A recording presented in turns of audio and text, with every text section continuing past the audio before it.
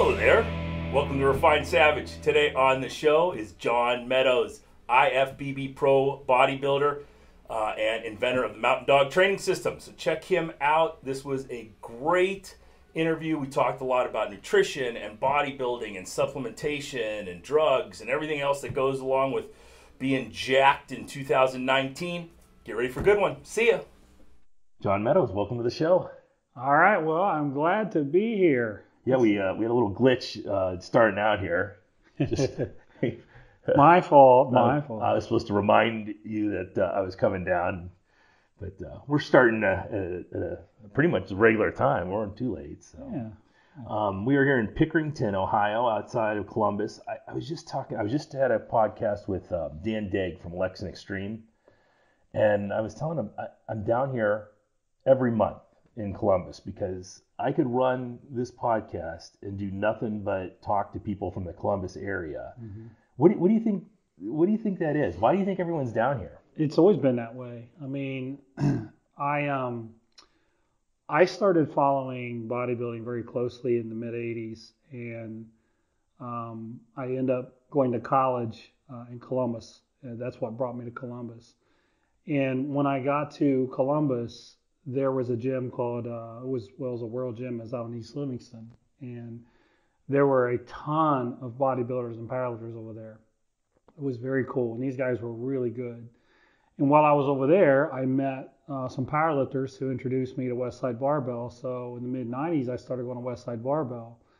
And as the years went by, I started thinking to myself, man, there are a lot of really good powerlifters around here. There's a lot of really good bodybuilders, and part of that people say is from the Arnold Classic. I think that probably started around 1988, kind of in that ballpark. I could be off by a year or two. I was at the first one, so yeah, I think it was 88. Something like that. Remember the expo was at Vest Memorial, mm-hmm.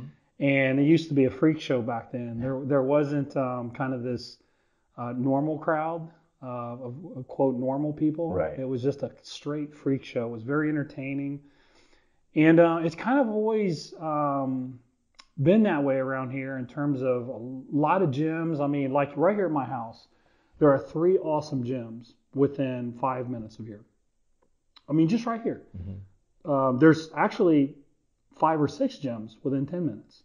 And if you go around Columbus, you'll see that's pretty much true everywhere you are. I mean, in the suburbs, everywhere around Columbus, there are gyms, and they all survive, and they all do fine. And I know the gym business, to a degree.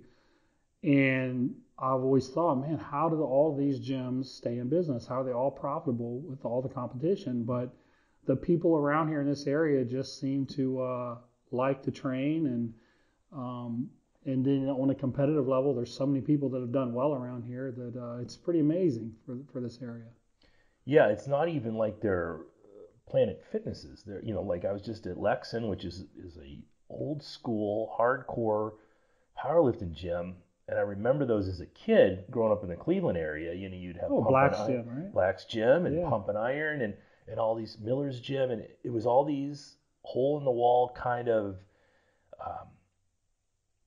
hardcore bodybuilding gyms, and you just don't see those very much anymore. Especially in the Cleveland area, they're almost gone. And it's kind of nice to come down here and see those gyms still thriving and doing well. Yeah, there are plenty of good gyms around here that there's no shortage of them. When people around here say they can't find a good gym, then I tell them, well, you're not actually looking. Yeah.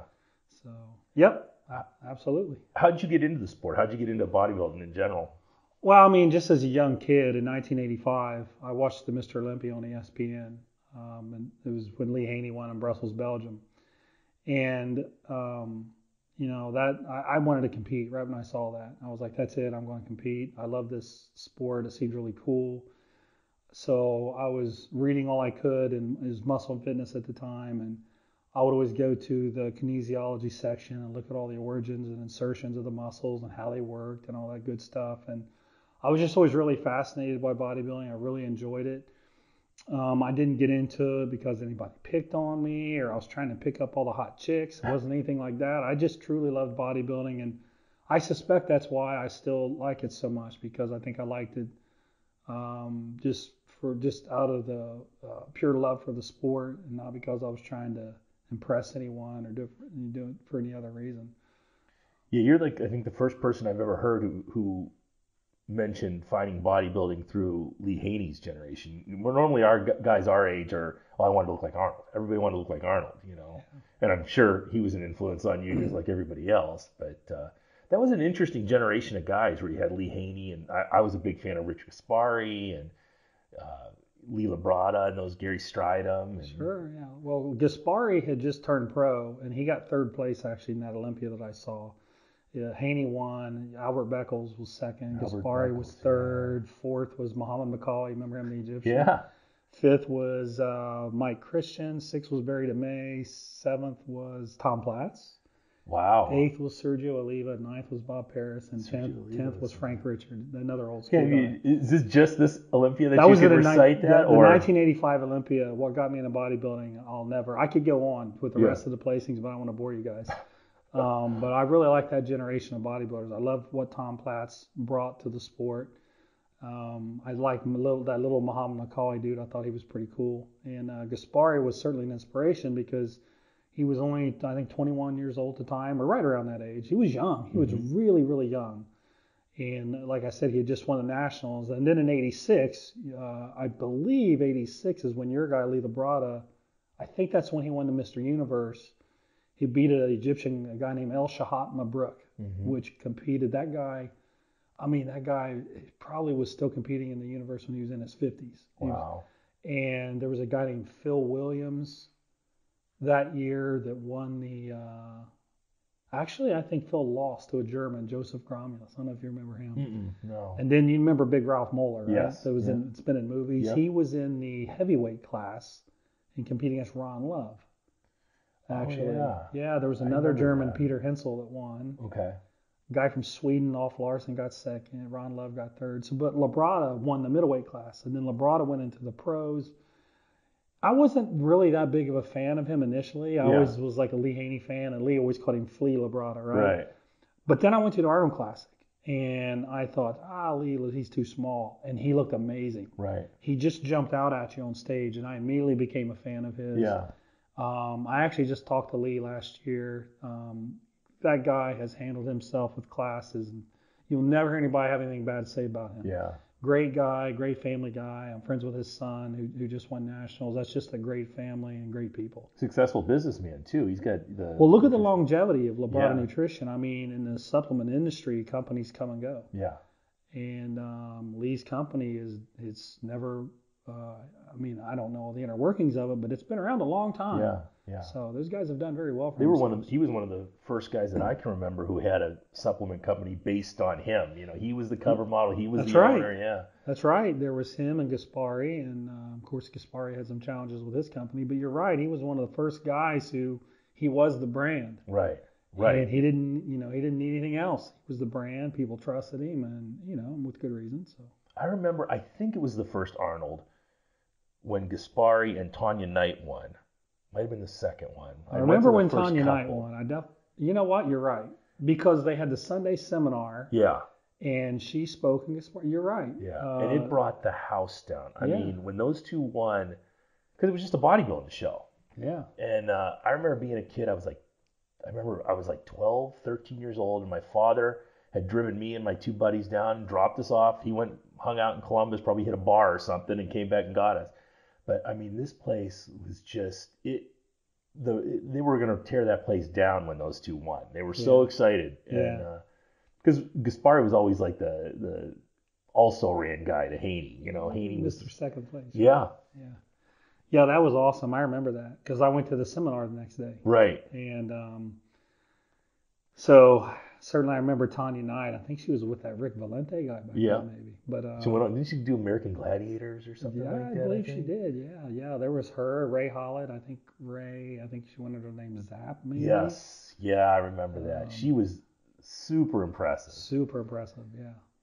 Back in the day, because I remember a friend of mine. We were up in the balcony at the Arnold, and he had to go to the bathroom. So me and my buddy are up there, and all of a sudden, we see him walking over, and there's Tom Platz in a suit.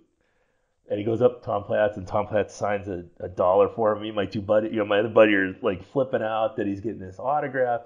Then we went to a McDonald's on the way home with my father, and he actually paid for his meal with that dollar and lost it. Oh. So it's his pride and joy, and he gave it away for a quarter pounder. So it's such a different world we live in today. Back then, getting access to a pro was very, very difficult. They were, you had them up on this almost godlike pedestal. I used to write letters into Muscle and Fitness, say, hey, can you pass this along to Tom Platz? Can you pass this along to Rich Gaspari? Yeah. Of course, they never did. But, nowadays with social media, you have all these access to pros. And, I answer probably 100 questions a day on my social media. It's unprecedented. But I kind of, that exclusivity and kind of that, I don't know what you want to call it, that status was so cool those guys had. Right. And I feel like some of the people today don't really appreciate the opportunity they have to interact with pros. I mean, a lot of pros would participate more in forums and message boards, but you have all these people to get on there and insult them and yell at them. And whereas what I think, man, what a crazy opportunity. I mean, if I was a young guy now, look at what I can do. I can send this guy a message, that guy a message, and some of them answer. And so it's just a different world now. Well, just the way I do this podcast is the way I got a hold of you. I'll send you a DM if you want to do the podcast. Great, but I mean, like you said, when you were kids, you could never have done something like that. You never would have been able to get a hold of them. Right. You see the old ESPN used to have that muscle show, and you'd see these videos of these guys working out in these gyms. Who the hell knew where they were? Everyone seemed to be in California. That was the Lose Wick show. Yeah. They had the Muscle Mania show. Right. Yeah, right. He had all those guys. Yeah. I was on one of those once. Were you? I was training with Perillos. Oh yeah. In Cincinnati. Yeah. And there was me, and there was a kid named Lamar Goodwin, who was supposed to be up and comer. And I remember that. Yeah. Yeah. It was great. That was great. I used to wait for that, and you'd check your, kids under like 35 are never going to run, but you had, like the insert in your newspaper to find out when it was going to be on TV, and you highlight it. And So you got into bodybuilding, and you ended up, I think I read you won like 18 contests over the last so many years. Yeah, I mean, I'm a little older now. I can't remember all the contests I've done, but the last time I tried to count, I think I've done over 60 shows. I think I won maybe 20 or so if I had to sit down and think about it and write them down. It's funny, because I'll randomly just remember doing a show that I forgot about. I for years told everybody I never did the Junior Nationals. And then one day I was like, wait a minute, I did. They had it in Cincinnati one year. A guy named Ken Brown won. Vinny Galani won the light heavyweights. You remember everyone else who won it, Yeah, but I couldn't remember doing it myself. Right. I was like, wait a minute, I was actually in that show. That would be amazing that because you had gone through so many of them, but having to go through the kind of prep that you guys go through to do this stuff, you think each one of them would be a nightmare scenario you'd remember. Well, I certainly remember the really, really tough ones. And I remember some early ones I did that I cheated on my diet and I messed up and things like that. I was fortunate because I had a really tough coach. He I met him through Perillo. His name is Mike Matson, tremendous guy, still a tremendous friend of mine. And he was really good. And he knew what I could look like when I paid my dues and did the things I was supposed to do. And I would show up to a show. I remember I competed in Columbus at a show called the Ohio Grand Prix, pretty prestigious show back then. And I remember I won my class, but I lost overall to the middleweight by 2 points. And I remember I was like, okay, well, I still won. And so I went out into the parking lot, with my girlfriend at the time and my friends, and I was feeling pretty good about myself. I knew I could have been a lot better, but I'd been cheating a ton on my diet. Mm-hmm. And so Mike walks out. Mike looks at me and he's like, you might be happy with your result, but you and I both know that you could have won that show hands down, and you really let yourself down. And I was like, oh man. Yeah. He was right though. Right. He was right. He was totally right. That was the last time I ever cheated on my diet. Right. For a contest. Then, I have scheduled like cheat meals, but to just say I'm going to cheat on my diet never happened again because I just remember thinking how bad that made me feel. Right. And So, I think that was interesting, and all the shows I've done through the years, I've kind of been known for my conditioning, and I attribute that to mental toughness. A lot of people think that getting in shape, they say, oh, it's not rocket science, it's easy. But those are the people who've never been under 4% body fat. There is psychological warfare that happens when you get to around 4% body fat. And you will feel drained, you'll feel tired, your hormones are altered, you won't be yourself. Right. And there's a mental battle that goes on. It's almost like you go down to the bottom of Maslow's hierarchy. So you remember Maslow's hierarchy, the bottom line was like food, shelter. Yep. Like you're on the food one. Yeah. All you think about is food. And, people are like, oh, that's because your diets are so serious. You need to practice this type of diet. I'm like, no, you don't understand. When you're that lean, you don't wake up and feel great all day, then go to bed feeling great. It doesn't happen. So I always took a lot of pride in the fact that I could kind of win that psychological warfare game. And that's why when I went to shows, I always showed up in great condition. Yeah. I can understand the game you play with the discipline too, where it becomes a matter of pride in yourself that I can withstand more than you can withstand. And it becomes, if I'm going to cheat, what is that going to do to me psychologically? I can totally get that. I think that's one of the things that people don't understand about when they see not just guys in really good shape in bodybuilding, but even the guys that come in 20th place. When some of these younger kids see these guys on stage, this isn't how you look any time except for that time when you're on stage. Right. It becomes. I worry about people like we have trainers in our area who work with these women figure models, and I think the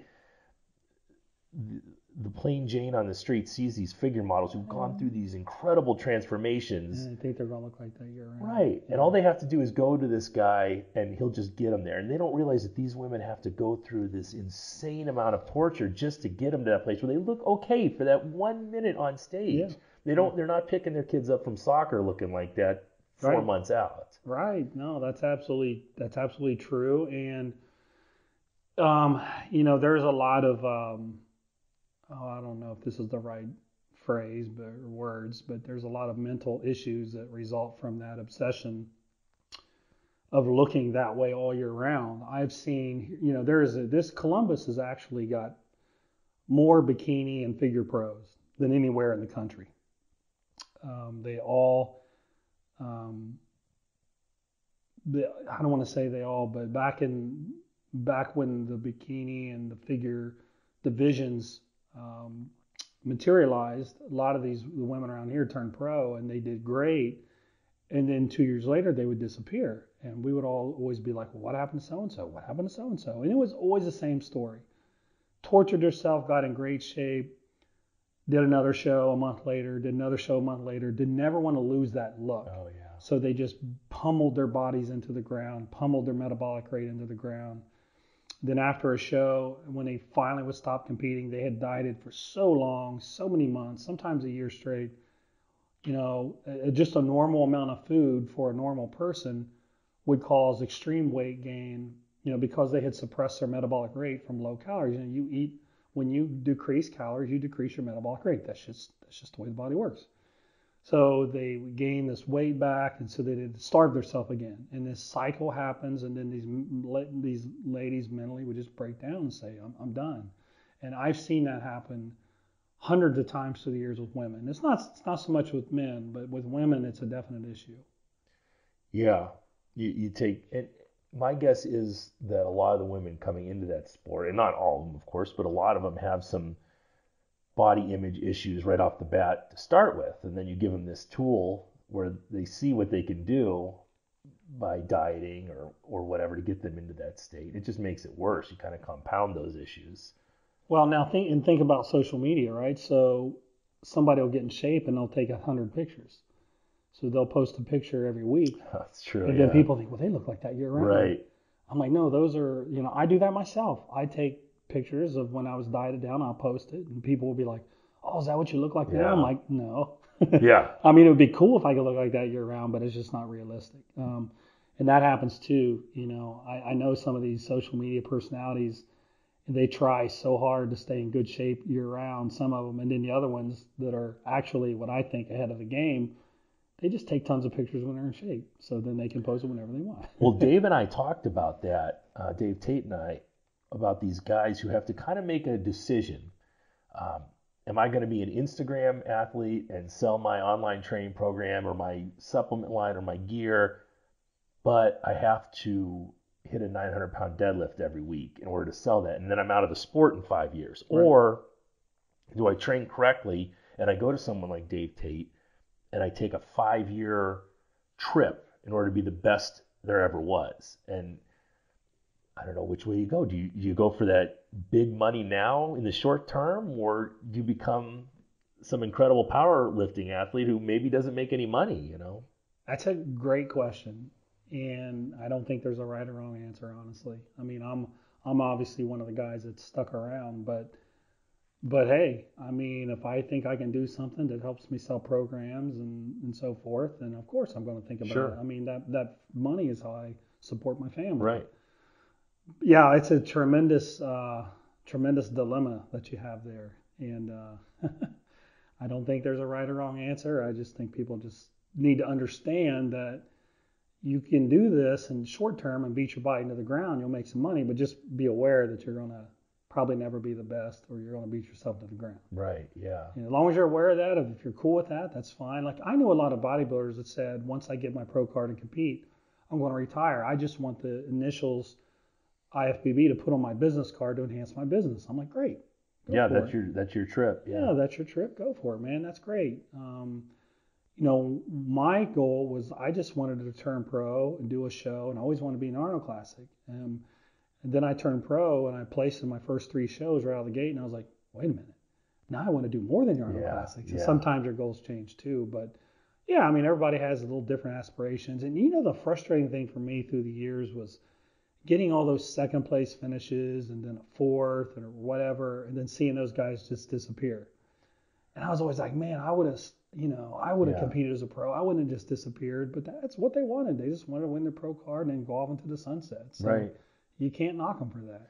Yeah, you see that in all sports. I was a professional Highland Games athlete, and you'd see these guys come on the circuit and win everything for 3 years, and then they just go away. Oh, I'm gonna go and we're gonna retire and go do this now. Now I'm into auto racing or whatever. And it's like, what?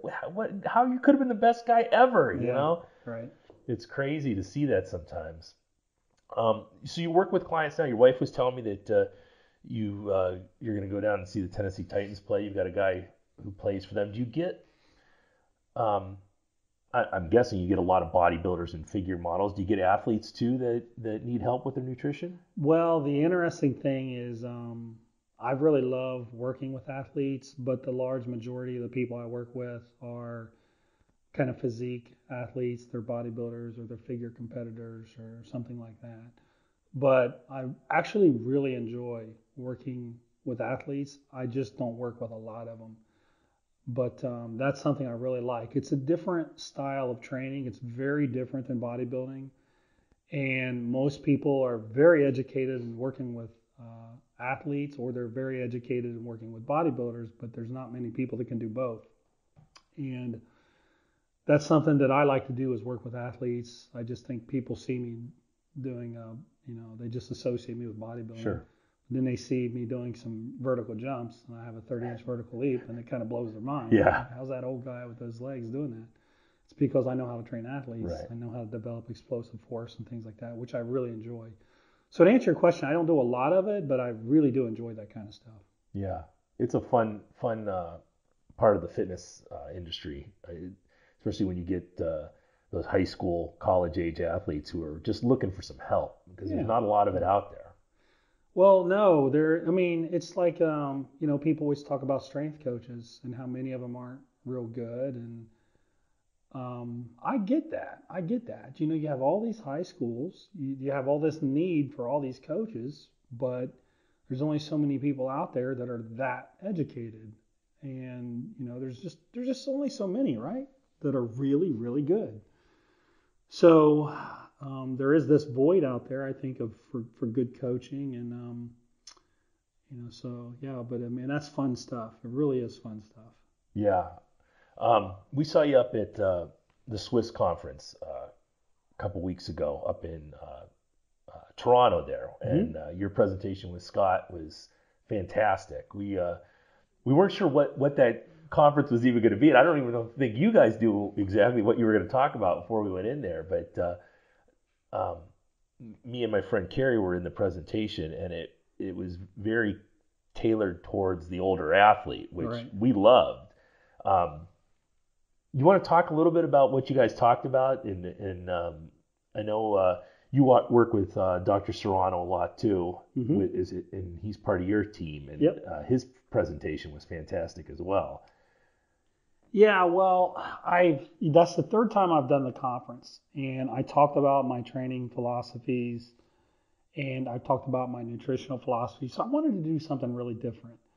So I was actually at the Mr. Olympia, and I ran into Ed Cohen, and I said, I'll be at the Swiss. I'll see you there. I said, man, what do you think I should talk about? Like, what do people want to know? Because I don't really want to talk about that much about training and nutrition. I've already done that. And Ed said, you need to talk about how you're still training at a high level at your age. Right. Like, you've been doing this a long time. You're 46 years old and you're still hitting it hard. That's what people want to know from you. Like, how are you doing this now? And then I asked Dave Tate, actually. And Dave was like, you got to talk about how you stayed in the game so long because it's so rare. And those are two guys that I obviously have a tremendous amount of respect for, Dave and Ed. So I said, you know what? I can do that because I have a lot of thoughts on how you stay in the game. So I called my friend Scotty and I said, hey, man, what do you think about this? And he's an older guy like myself, and he's also, he's a PhD. He's very, very educated. He's one of the top in the field. And he was like, yeah, that's great. He still trains hard. Super jacked. He still trains hard. He competes at a high level. And so we just said, yeah, let's do it, man. So I put my presentation together. He put his together. We looked at it to see if there was any overlap, and there was a little, but it wasn't bad. We both had some ideas, and we did it. And I'm super glad we did that topic. But I got to tell you, man, I was really nervous. I thought people would say, I really not. I don't care about longevity. I just want the fastest road to being a champion. But the response I got, I had so many people say that's the best presentation you've ever done. I was like, really? Yeah, it was my favorite. And I think there was a lot of young kids there, which I was kind of amazed about. But that's because of my devotion on YouTube. Well, yeah, right. But we really talked about it, how good, and there's so many different aspects, I think, into going into being. I'm 45, so I've been training since I was 12, and I think there's so many different things that go into that, from nutrition to proper training, especially as you get older, to the TRT. I'm a big proponent of TRT. I tell people in my gym all the time, I'm 40 years old, I'm not making progress, I feel fat, go see your doctor, and you guys talked a little bit about that. Dr. Serrano talks about that a lot.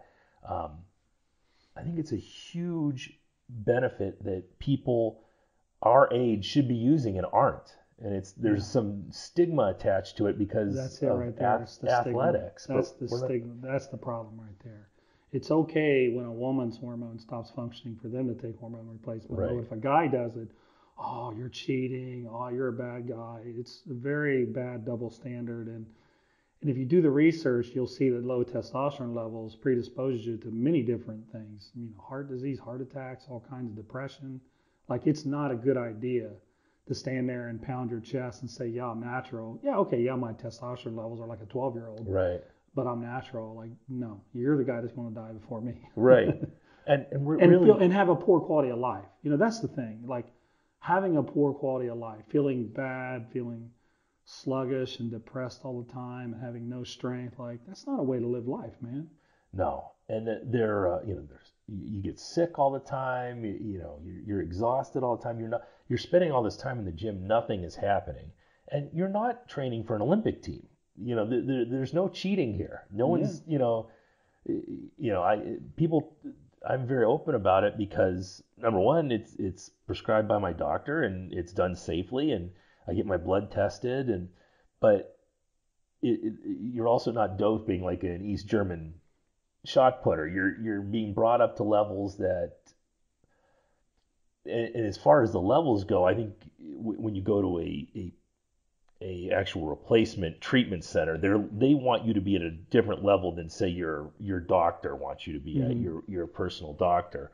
And I doctors just want to see you in range. Right. But if you're at the bottom end of the range, you still don't feel very that's good. not necessarily a good path for you. Yeah.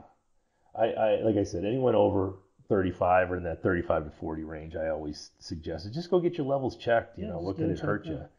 And then, you got to get the blood testing done, and that stuff's super important. But when you have people that you're training and work with, are you having them go get blood tested and before we start doing the nutrition part of this? Or? I prefer that they get blood testing done.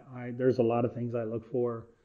If I had to narrow down some of my things I really look for, fasting insulin level is very important to me. Not fasting blood sugar, fasting insulin levels. You can have a normal blood sugar level, but that could be because your pancreas is pumping out tons of insulin all day. But if your body's really struggling, and even in a fasted state, it's still pumping out insulin, so your fasting insulin levels are high, there's problems. And these are people that are going to have a hard time with their body composition because they're insulin resistant. They don't really, we'll say, drive nutrients into their muscle as well as they should. And you can influence the relative sensitivity of muscle cells just by training. But even if you train and you're still, kind of skinny fat is one of the first things that I look for if somebody's skinny fat or they can't get a pump. So that one's very important to me. I like to look at HSCRP, C-reactive protein for inflammation. It's an acute marker, but so it could be the result of an infection or you're sick or anything like that. But if you can kind of rule that out, you don't want people to be real inflamed. That's very controllable with diet and supplements. That's very important to me. I like to take a look at people's blood pressure. Of course, you don't need blood work to do that. But in bodybuilding, there's a lot of people who don't watch their blood pressure and they get a lot of kidney damage done, and then they end up on dialysis. I mean, I've seen it happen many, many times, and what you see on social media is only a small part of the people who actually have that problem. What else would I look at? I'd look at cholesterol levels or anything. Cholesterol's a little tricky. It's not diet really related. Yeah, it's very tricky. Like you look at a lipid panel, total cholesterol is essentially meaningless. HDL, yeah, you want it to be high. They call that the good cholesterol, even though it's not really cholesterol. You do want that to be high. The thing that Dr. Serrano and I talk about a lot, because I used to be obsessed with cholesterol. I mean, I wrote articles on it. I was obsessed with it. I've studied some really smart people's work on it. Uwe Ravenscoff has some great research on it that some of the anti-fat people, they kind of ignore that when they cite research. But anyway, so, what Dr. Serrano and I look for is we try to keep triglycerides down and we try to keep HDL up. Triglycerides are something that you can influence pretty well with your diet, and HDL also to a point. LDL, we don't really look at a whole lot. LDL is tricky. Now they're into particle size, and, if you have these fluffy particles, they call it, you're not prone to them getting large and lodged into arterial tissue, whereas the small particles tend to cause more of that damage.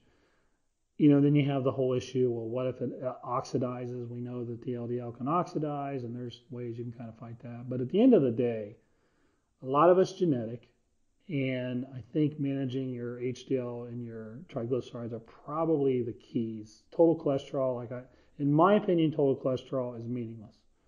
Unless somebody's like 500 or 20. If you're on an extreme like that, there's something really wacky going on. Mm-hmm. And it's probably some kind of disorder. It's probably nothing you're doing diet-wise. It's probably a genetic issue you have. Yeah. But, you know, people have this magic number in their head. Oh, my cholesterol's over 200. That means nothing. That means nothing at all. In fact, if you do your research, particularly for older women, you'll see the lower cholesterol levels, actually, women have a higher mortality rate. You don't want, you know, older women to have low cholesterol levels. Cholesterol itself is protective. It's an antioxidant. So, yeah, the lipid panel is a little tricky. I do like to look at kidney function. I like to look at ejection growth fraction, creatinine, blood urea nitrogen, BUN. Those things can be influenced, obviously, by just having a large amount of muscle mass. You know, or if you're just simply taking creatine. Right. Your creatinine can be a little bit high, but you want your blood urea nitrogen certainly to be in range. The EGFR is something that you've got to really be careful with that. If that number starts going down 50, 40, 30, you've got some major problems. So you got to watch that, you know. We look at your liver.